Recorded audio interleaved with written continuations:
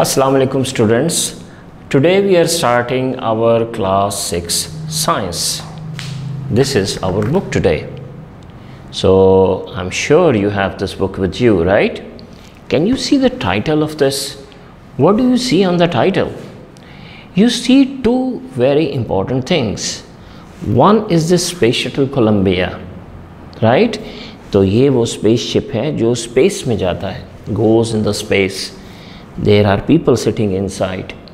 So these are the rocket boosters. तो ये इनमें से आग निकल रही है, ये जलती है आग, तो ये ऐसे तेज़ी से ये जो है स्पेस शटल ये हवा में उड़ती है.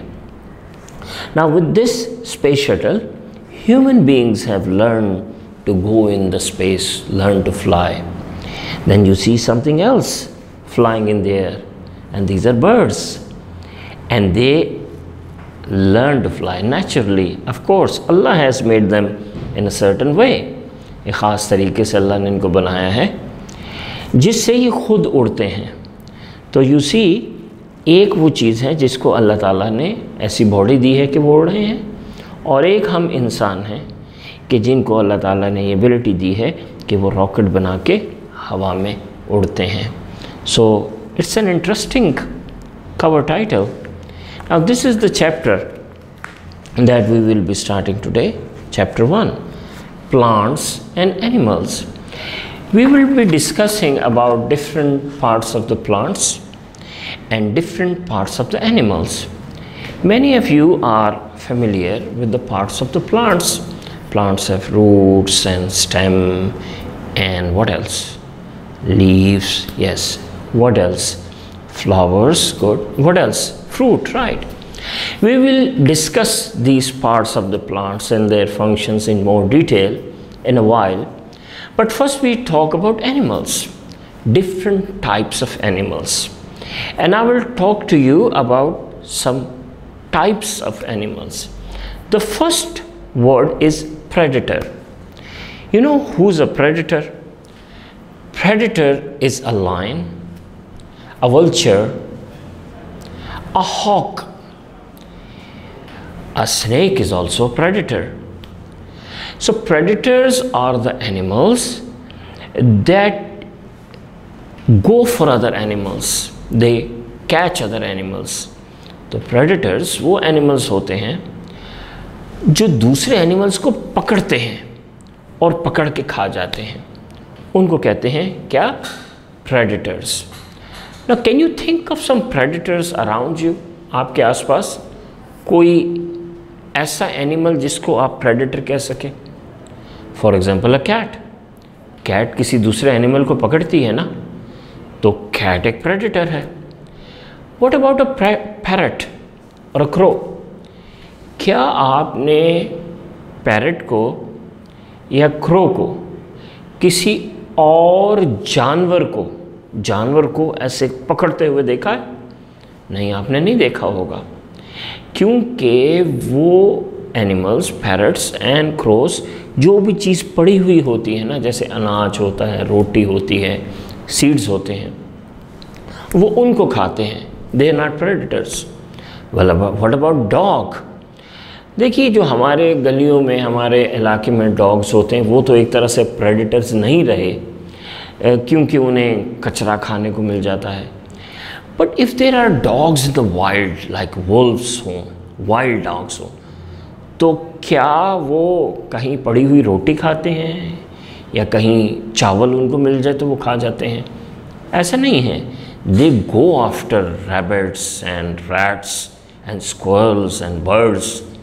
तो वो predator हैं, उनको predator कहेंगे. अच्छा, अब एक और टाइप होती है एनिमल्स की, एम्फीबियंस. एम्फीबियंस वो एनिमल्स होते हैं जो दो डिफरेंट मीडियम्स में रहते हैं, यानी वो लैंड पे भी रहते हैं और वो पानी में भी रहते हैं. चलिए, एक बहुत कॉमन तो एम्फीबियन वो है कि जो शायद हम में से कुछ लोगों ने देखा भी हो, क्योंकि वो एक ख़ास सीज़न में, जब भी रेनी सीज़न होती है ना, तो वो काफ़ी हो जाते हैं. क्या होता है वो? They are frogs. Good. तो frogs are amphibians because they live in 2 different places, right? They live on land, ज़मीन पे भी रहते हैं, and they live in water, पानी में भी रहते हैं। चलिए, आपके दिमाग में और कौन सा एनिमल आ रहा है जो 2 डिफरेंट जगहों पे रह सकते हैं? Would we consider a fish, a dolphin, N amphibian? देखिए, आपने बाज़ औक़ात डॉल्फिन को देखा होगा ना, पानी से ऐसे निकल के, ये देखिए जैसे ये है, पानी से कैसे निकल के ये बाहर छलांग लगा रही है। But it doesn't live out of water, ये थोड़ी देर के लिए पानी में से निकलती है, दोबारा पानी में चली जाती है। So it's not an amphibian. Now what about a horse? You see, horse is swimming in water, पानी में तैर रहा है ना, लेकिन ये हॉर्स पानी में रहता नहीं है। It just swims and then it comes out, फिर ये पानी से बाहर आ जाता है। व्हाट अबाउट अ क्रोकोडाइल, मगरमच्छ? तो मगरमच्छ एक ऐसा एनिमल है जो पानी के बाहर भी आपको सोया हुआ मिलेगा, रेस्ट कर रहा होगा, ठीक है? फिर वो पानी के अंदर चला जाएगा, तो पानी के अंदर भी वो बड़े आराम से रहता है। सो ये क्रोकोडाइल इज़ एन एम्फीबियन। और कौन सा एनिमल आपके दिमाग में आ रहा है जो आपने देखा है कि बड़े कंफर्टेबली दोनों जगहों पे रहते हैं? ये नहीं कि थोड़ी देर के लिए बाहर आते हैं या थोड़ी देर के लिए पानी में जाते हैं, वो दोनों जगहों पे बड़ी आराम से रह सकते हैं। यस, टर्टल, कछुआ इज़ एन एम्फीबियन। क्योंकि देखिए, कछुए पानी से बाहर खुश्की पे भी रहते हैं, वो वहाँ पे अंडे देते हैं, ठीक है, और उनके बच्चे जब निकलते हैं तो वो खुश्की पे ही निकलते हैं। But then they go in water and they stay in water for a very long time. वो अपनी फूड जो है वो पानी से हासिल करते हैं। हॉर्स ठीक है, जाता है पानी में, डॉग भी पानी में जाता है, लेकिन वो पानी में जाके खाना तो नहीं खाते ना, वो तो एक चीज़ क्रॉस करते हैं, पानी को निकल आते हैं। लेकिन टर्टल्स जो हैं और फ्रॉग्स जो हैं और एलिगेटर्स, ये पानी में जाके वहाँ से खाना भी खाते हैं। नाउ एक बहुत इंटरेस्टिंग एनिमल है कि जो दोनों जगहों पे 2 किस्मों के होते हैं, एक एम्फीबियंस होते हैं, दूसरे नहीं होते। वो होते हैं स्नेक्स। कुछ स्नेक्स सिर्फ पानी में रहते हैं, कुछ स्नेक्स सिर्फ ड्राई लैंड पे रहते हैं, और कुछ स्नेक्स ऐसे भी होते हैं जो एम्फीबियंस होते हैं, पानी में भी रहते हैं और बाहर भी रहते हैं। अच्छा, अब 3 टर्मिनोलॉजी हैं जो हम क्विकली रिव्यू कर लेते हैं, क्योंकि आप उनको कई दफ़ा सुन चुके हैं पिछली क्लासेस में। एक होते हैं हर्बीवोरस, हर्ब्स यानी वेजिटेबल्स, ग्रीन, जो सब्जियां खाते हैं, हरा खाते हैं। कौन कौन से एनिमल्स हैं जो हर्बीवोरस हैं? खाओ है, गोट है, कैमल है, वेरी गुड, ये हैं हर्बीवोरस, जो कि सिर्फ सब्जियां खाते हैं, हरा खाते हैं, घास खाते हैं, गोश्त नहीं खाते। दूसरे हैं कार्निवोरस। कार्निवोरस किसको कहते हैं? You already know this. Carnivorous वो होते हैं जो गोश्त खाते हैं, जो सब्जियां नहीं खा सकते, सब्ज़ी उनकी डाइट में नहीं है।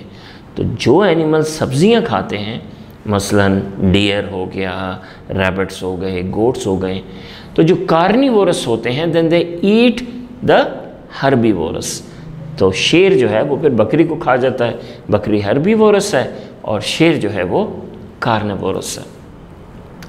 अच्छा जी, फिर एक तीसरी किस्म है, वो है ओमनीवोरस। ओमनी कहते हैं सब, ओमनी बहुत बड़ा, सारा, सब। तो ओमनीवोरस कौन होते हैं? ओमनीवोरस होते हैं हम इंसान, जो सब्ज़ी भी खाते हैं और जो गोश्त भी खाते हैं, दोनों चीज़ें खाते हैं। अब मज़े की बात यह है कि जो हर्बीवोरस हैं उनके मुंह के अंदर सारे दांत इस तरह होते हैं, प्लेन, ऊपर से सरफेस प्लेन होता है, ये ऊपर नीचे के दांत होते हैं, ये ऐसे रगड़े जाते हैं और वो इससे सब्ज़ी खाते हैं। जो कार्निवोरस होते हैं उनके दांत होते हैं यूं, नोक, तो वो जब गोश्त ऐसे अपने मारते हैं उसमें अपने दांत, तो वो उसको चीरते हैं और उसको खा जाते हैं। तो उनके कार्निवोरस के मुंह में सारे दांत ऐसे होते हैं, और जो हर्बीवोरस होते हैं उनके मुंह में सारे दांत ऐसे होते हैं, टॉप से ऐसे होते हैं। और हम इंसान, हमारे मुंह में दोनों तरह के दांत होते हैं, क्योंकि हम ओमनिवोरस हैं। नोक वाले भी होते हैं और ऐसे ग्राइंड करने वाले भी होते हैं। तो यानी आपने देखा कि जब आप मिसाल के तौर पे खीरा खाते हैं तो नेचुरली आप नोट कीजिएगा कि जब आप खीरे को ऐसे बाइट लेते हैं तो वो नेचुरली वो खीरा आपके पीछे चला जाता है, क्योंकि आपके हर्बीवोरस वाले दांत जो है ना, प्लेन ग्राइंड करने वाले, वो पीछे हैं। आप कभी खीरा आगे से खाने की कोशिश कीजिएगा, अगले दांतों से आपसे नहीं खाया जाएगा, क्योंकि आपके आगे नोक वाले दांत हैं जो गोश्त जिससे खाया जाता है। इसी तरह अगर आप कभी बोटी खा रहे हो तो कोशिश करें कि आप उस बोटी को ये पिछले दांतों से चीरने की कोशिश करें। आप नहीं चीर सकते, आपको ये फ्रंट वाले दांत चाहिए ताकि वो उस गोश्त में जाएं, अंदर पेनिट्रेट करें और उसको चीरते हैं। तो हम होते हैं ओमनिवोरस। चलिए आप अपने मुंह को खोलिए और ये नोट कीजिए कि आपके मुंह के अंदर कितने ऐसे दांत हैं जो कार्निवोरस टाइप के हैं और कितने ऐसे दांत हैं जो हर्बीवोरस टाइप के हैं। और अब आप ये जो आपने आज टर्मिनोलॉजी सीखी हैं इसकी डेफिनेशन अपनी कॉपी में लिखिए। आपकी टीचर आपको कॉल करेंगी, आप उनको बताइएगा इन सब के बारे में, और लिख के इन सब की एक्सप्लेनेशन अपनी टीचर को सेंड भी करें। Thank you. अल्लाह हाफ़िज़।